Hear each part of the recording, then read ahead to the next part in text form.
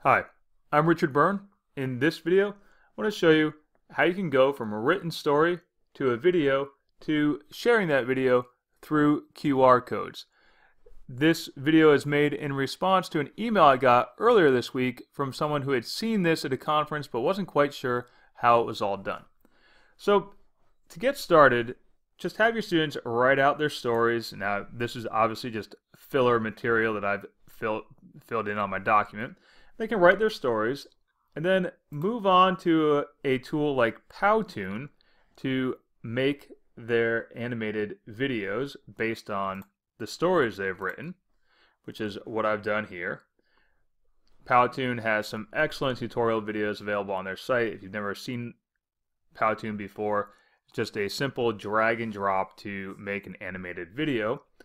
Now I've published my video and I'm going to get a link to copy to my video. And now I'm going to take that link, I'm going to put it into a QR code generator. In this case, I'm using QR Droid, which you can find at qrdroid.com/generate.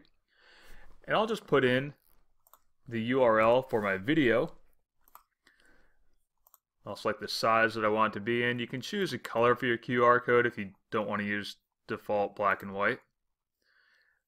And I'll generate that QR code. Now the QR code is available right there. I can just save that image as.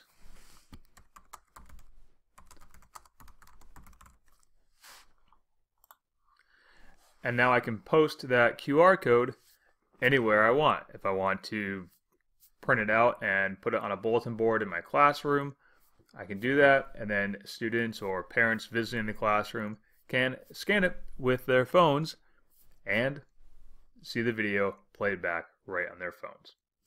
So that's how you can go from a written story to a video to sharing the video through QR codes. As always, for more tips and tricks like this, please check out freetech4teachers.com and practicaledtech.com.